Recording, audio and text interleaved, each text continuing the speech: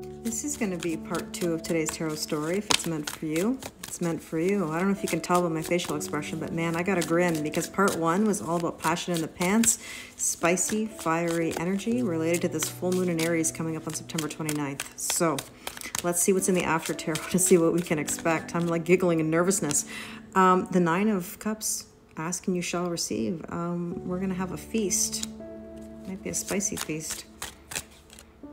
There's that Temperance card. Again, we had it in part 1. You know what? Whatever was brewing, it certainly came to a head. There was some sort of climax that came from this. Yeah, more fire, Page of Wands, adventure, passion, enjoyment. Something came in. There was some sort of truth or expression or just something that made a decision, you know, or helped to make a decision.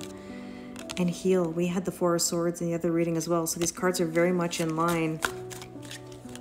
And there's the Hierophant. There's some sort of commitment here.